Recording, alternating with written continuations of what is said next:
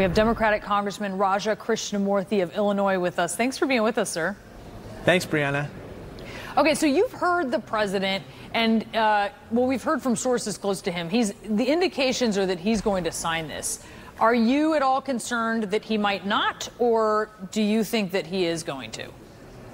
I'm hopeful. I think a lot of people are optimistic that the brawl over the wall has ended at this point and that we can move on.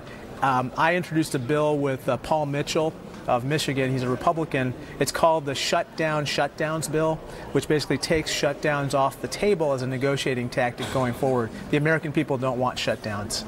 So you have said that you would support a physical barrier in some places on the border as part of border security.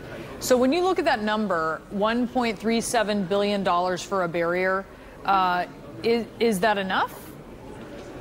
I think it's reasonable. Again, I think this was based on a fact-based assessment done by the appropriators and people who actually know what is needed on the border. So I'm okay with that.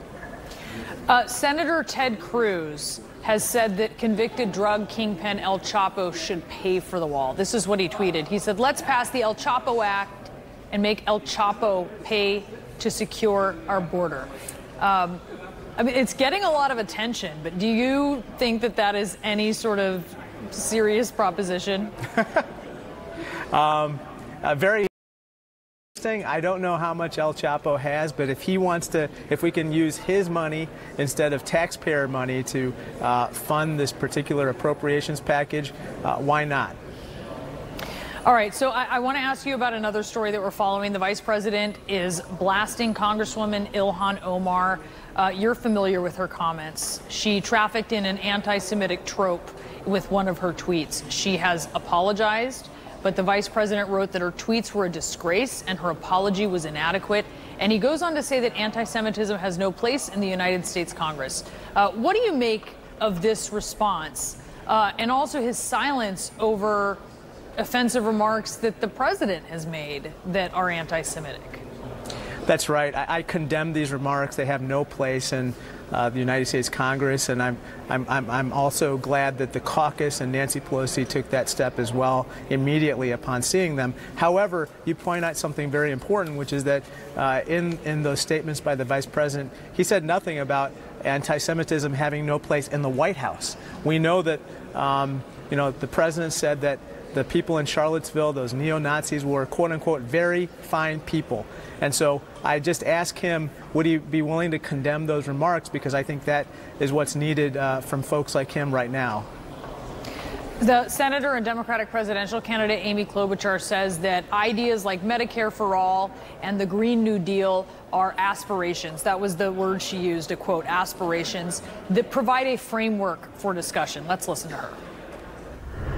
We need to put out a negotiating bid here. I don't see it as something that we can get rid of all these industries or do this in a few years. That doesn't make sense to me, or reduce air travel. But what does make sense to me is to start doing concrete things and put some aspirations out there on climate change.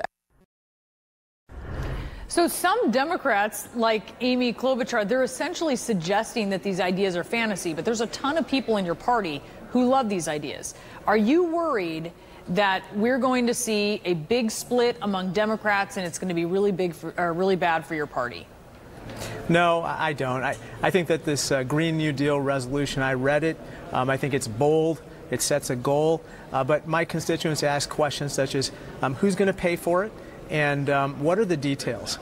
And similarly, they ask questions like that about every single piece of legislation that comes before us that we might ask them to support. Is it realistic? You've read it. Is it realistic? I think in 10 years, going to the type of economy that this envisions seems very aggressive. But on the other hand, the climate change crisis is so pressing. I come from the solar industry. I started the bipartisan solar caucus for the first time here in Congress, and so I care very much about this issue. I'm trying to bring people from the other side along so we can actually put solutions in place as fast as possible. All right, Congressman Raja Krishnamoorthi, thank you.